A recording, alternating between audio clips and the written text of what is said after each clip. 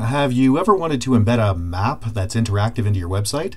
Well, if so, this is the video for you. What we will show you here is how to take a map from Google and make it embedded in your site so that it's interactive and people can zoom in and zoom out and slide it around and do all kinds of stuff, just like you see I'm doing here. So this is a website for a company I built, for a company I did some work for a few weeks ago, and building the site, and let's show you how I did it. So in one point, this will demonstrate how to do this using WordPress, but the logic is pretty obvious and it will apply to any other site. So okay, so the first thing you do is go to Google Maps, which is just googlemaps.com, and type in the area you're looking, the name of the place or the address you're looking for. In my case, I've got it cached here, so I'm just going to type that in. And there it is. Then you set the zoom level to what you'd like, and I'd like it to look something like that. And then you go to the menu in the top left-hand corner and click Share or Embed Map. Now again, this is not exactly hard, but it's not obvious. So here you'll see Share Link. I don't want to share it. I want to embed it. So let's go here, and I'm just going to, and I can set the size of that map, how large or how small I want it to be. I'll set it to be a large map. And all I do is copy that address. Then I go into my website, and in this case it's WordPress, but it could be anything. And make sure you're in an editor, not in a graphics editor. So I'm going to flip over to text in a raw editor, HTML editor.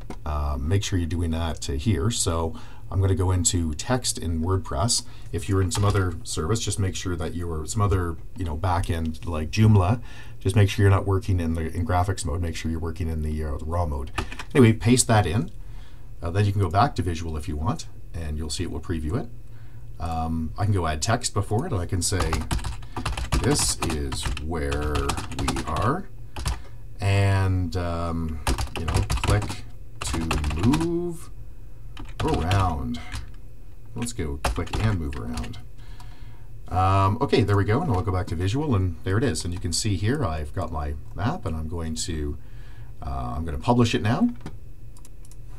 So I'm just going to click publish so I can see this thing and show you how it works.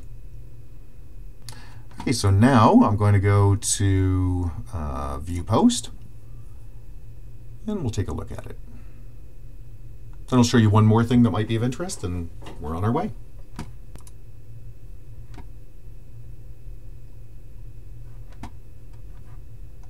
So there it is. Now I can just move around. I can zoom in. I can do whatever else. So let's show you. By the way, yes, you can click on the satellite layer here. Let's show you how to do Street View. Same thing. So same idea. So let's go back to the Waiting Room Cafe on Google Maps. Okay, now in the bottom right-hand corner of the screen, you'll see a little man, and that is your Street View shortcut.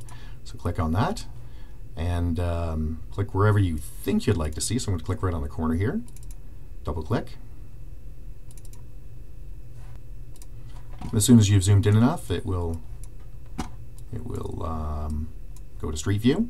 There it is. That's the facility. Now you can see I'm just spinning this around, and let me go back a bit here. Because if I pull back here, I get newer pictures. There we go. And that's what it looks like. Now, I can also embed this.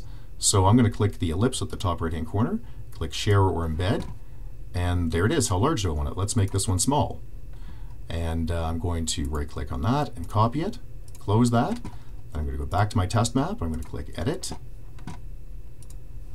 And now I'm going to go back to my raw editor. I'm going to paste in that same frame information, click Update. Once it's updated, I can click View Post, and you'll see I have both maps. There's the other map. It was there, I just didn't see it. All right, so again, that's how it works. If you have any questions, please get a hold of us at urtech.ca. Thank you. Bye-bye.